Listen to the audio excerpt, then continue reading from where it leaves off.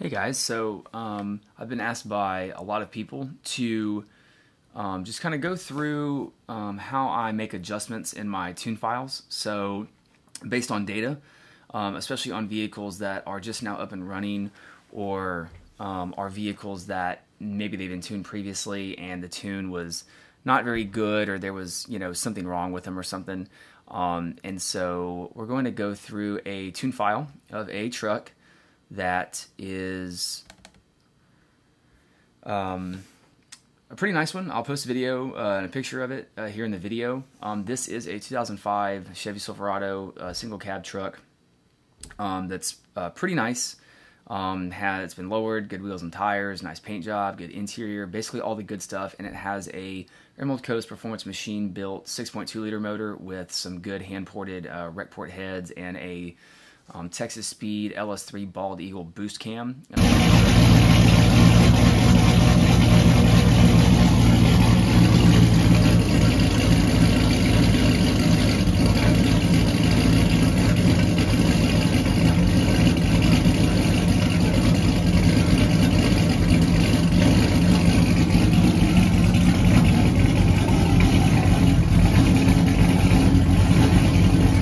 This vehicle is currently running just a RecPort truck intake manifold, as well as just some 1261 3412 flex fuel 50-pound injectors. It has a 90mm truck throttle body, Texas Speed headers, and then it has a really nice equal length Corsa Corvette style-ish exhaust that sounds really good.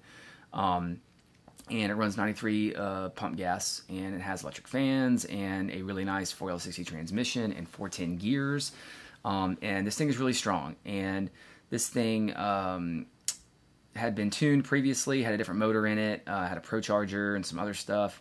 And so the file that we're going to work with, I've already done some corrections for the customer just to get them up and running. But we're going to kind of go through, this is kind of where the file is right now. And we have a short list of things that we need to go in and adjust for them for the next data. And we're also going to look at a data log with some of the channels that I sent, and yeah, just kind of go through that. So the first thing is we are having some issues with, and this is a family vehicle owned by a family member. And so the first thing is that when we got this vehicle, it had a Nick Williams 102 throttle body and it has an X-Link because it's a Gen 3. And it took us a day or half of a day or so to figure out the correct X-Link that we had and what we needed, and the throttle body that we needed. And we had issues with it starting and not wanting to start, and we just kind of couldn't figure out what the deal was. This truck does have a very nice Deechworks drop-in pump and fuel system, because it is just a few moments away from getting a LSA-style supercharger and injectors, so everything is kind of centered around that. But, the truck is still up and running right now, and it runs very well.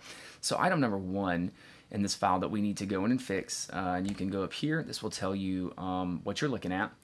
And also, it would not be a good idea, not be a bad idea to go to the HP Tuners repository and download a stock file for this vehicle, which I do have and we'll get into.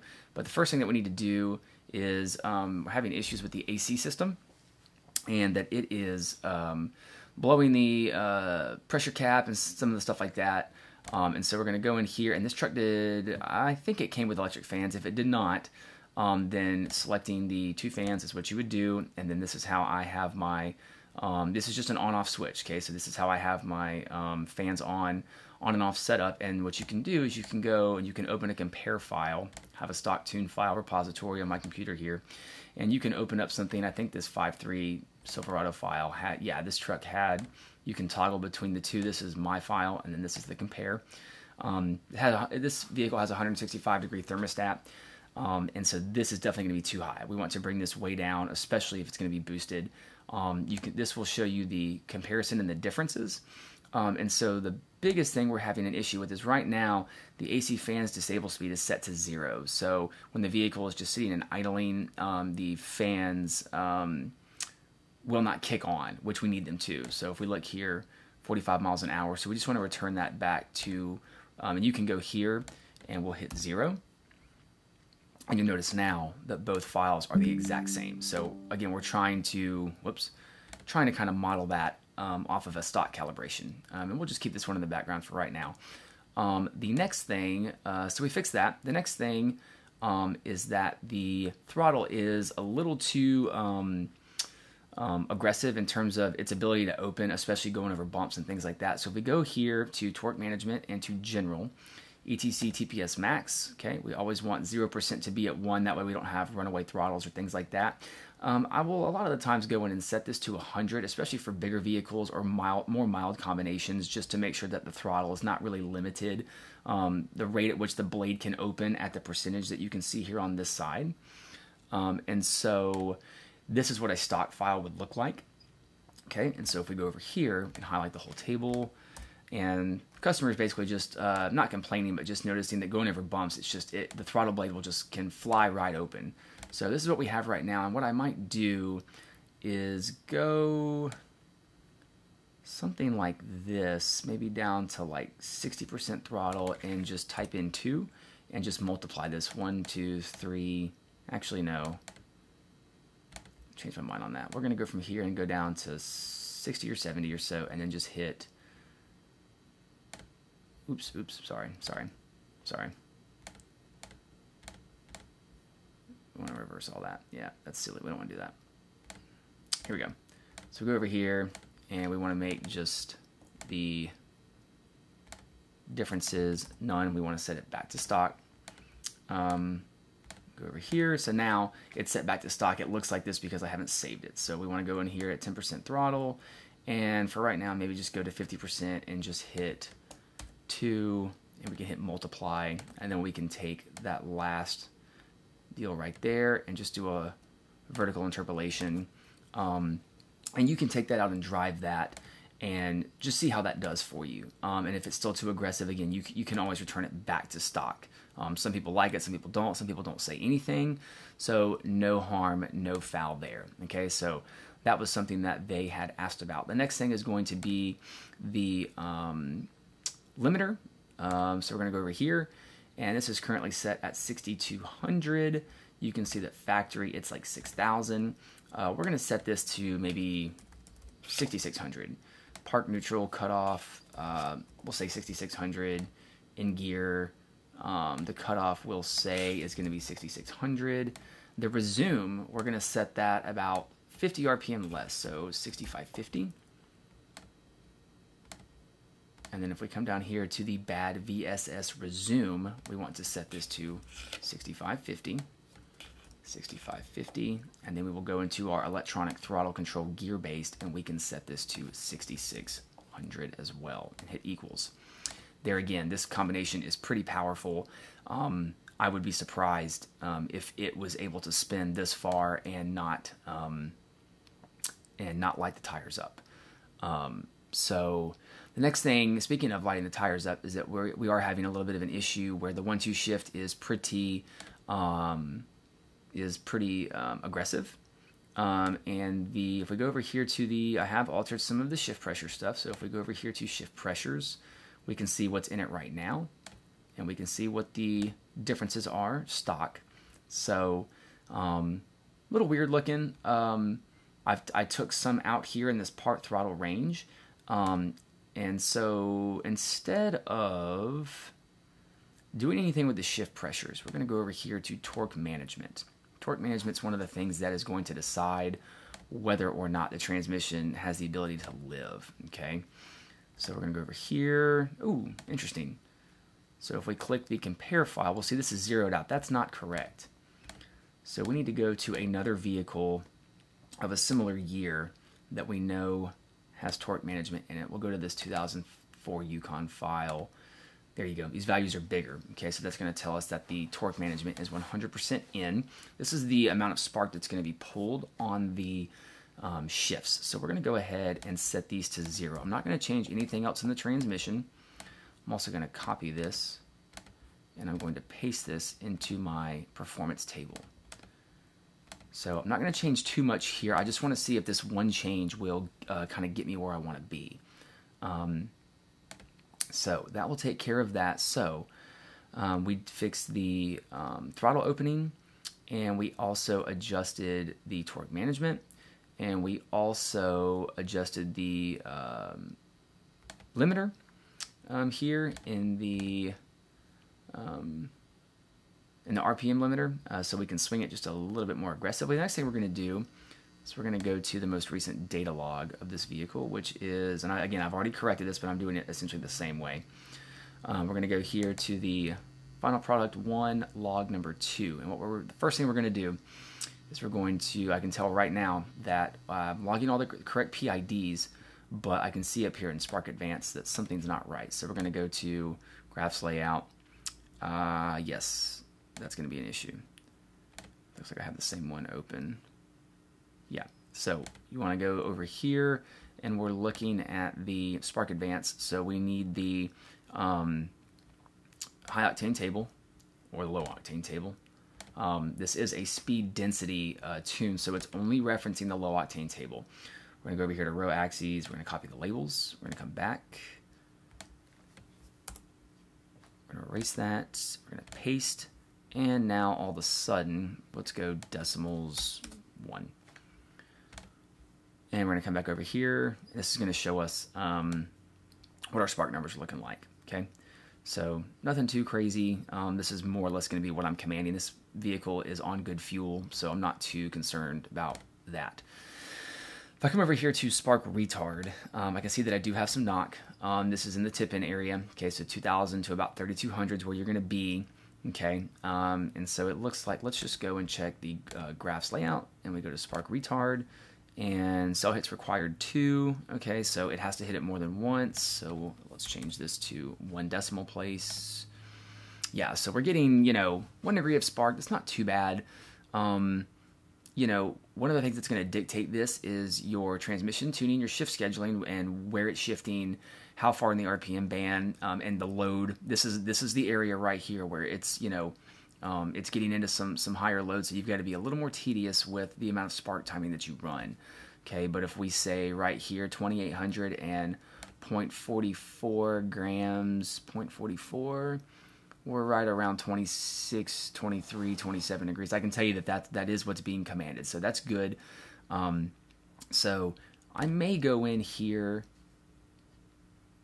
somewhere like in this region right here, and what you could do is we'll just go like minus 0.5, and then what we'll do is we will do a vertical interpolation there, a vertical interpolation here, and then maybe out to the sides, something like this.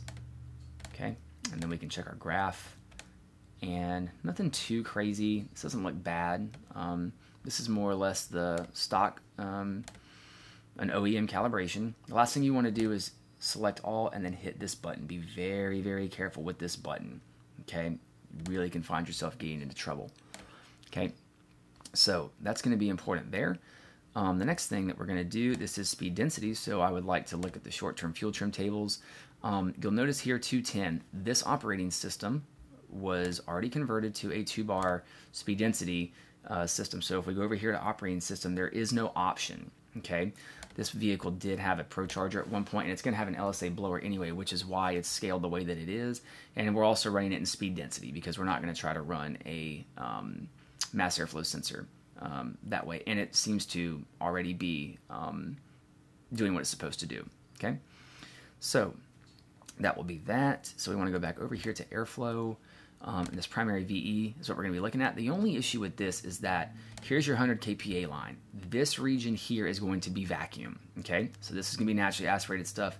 This up here, essentially right now, from here down, is not being used. Okay, you have very little resolution right here, so you need to be careful. That's why this table is scaled the way that it is. I'm really only concerned with this right here. Okay, so I've got -10, so it's a little rich. It's -9, -7-ish. Okay, so like 2,000 and below, and we're going to looking at 90 kPa, so 2,000 and 90 kPa. So down here, I might take out 10%, so 0.9. And we'll, oops, sorry, I hit it one more time. There we go. Oop, didn't do it. Times, and then what I would do is just take this maybe and smooth this, so on and so forth. There again, you're kind of smoothing in this 110 kPa range, which you're not going to get to with naturally aspirated stuff, but that's okay. And we can see down here that this looks pretty good. For right now anyway. A lot of this is a boost region, which you're not going to reach naturally aspirated. This vehicle surprisingly runs really well with this low resolution table, so I'm pretty happy with that. So I think in the data log, everything else, I don't think he was logging burst knock on this one, that's okay. But everything else in the log looks pretty good. There's nothing really of any concern. The throttle blade should not be closing in any way or anything like that. You can see the little bit of knock down here that it gets into, not very much. That's honestly pretty acceptable. You could even blame that on bad gas. So everything else looks pretty good though. The oxygen sensors are oscillating the way that they're supposed to together. And so if you go up here and you want to just check your work, you can go up here and this will show you your tune history and what has been altered. So all the things that you made changes on today. And I believe everything else is doing well. I'm going to go to Spark. I just want to check a couple of things. I would like to maybe take a degree or two out here. But since we're working on this just to maybe to get it to idle a little bit more aggressively, but since we are trying to get this AC thing figured out, I'm not going to go in and touch that just yet. But everything else looks to be good. It does have a 3-bar map sensor in it, so it is calibrated correctly for that. You can see my high RPM disable is set to 12,000, as well as my engine diagnostic airflow is set to 0. That way we have failed the master airflow sensor. Electronic throttle, we're not going to... There's differences here in these tables, but it's nothing to worry about. It's just from calibration to calibration. So yeah, that is how I do... I kind of go through on just a case-by-case basis with these vehicles, and I make slight changes in little areas and keep track of those. You know, just kind of per what the customer says. This customer is very good about being specific with what it's doing and what they want. Oh, there's one more thing. The shift scheduling, he was saying that the 1-2 shift is happening a little too aggressively, okay? And so we're going to take about 3 miles an hour out of this upshift. So we're going to go part throttle. We're going to say, we're going to set this to maybe 11, and we're going to come up here, and we're going to go up from 19% throttle to, let's say, 62. We're going to go minus 3 miles an hour, plus that, and then we'll go over here, interpolate this. This looks good, and then we're going to come right here, and we're going to go 19%. Let's just take out 2 miles an hour. I want the downshift to happen to, we'll just make these 9. And I'm going to make all of these 7. That should be okay. Yeah. And then what I'm going to actually do too is take this, I'm going to copy this, I'm going to paste this into my performance table. Not really concerned. Cruise or hot trans, I'm not really too concerned with that. So what I would do now is I'd go ahead and save the file and send it to the customer and tell them to go out and drive it again, and that would be that. So if you guys have questions about this, we'll be doing a bunch more of these, and if you have any questions, go ahead and comment down below, and I really appreciate you guys watching. If you need anything, reach out to us, and yeah, we'll see you in the next one.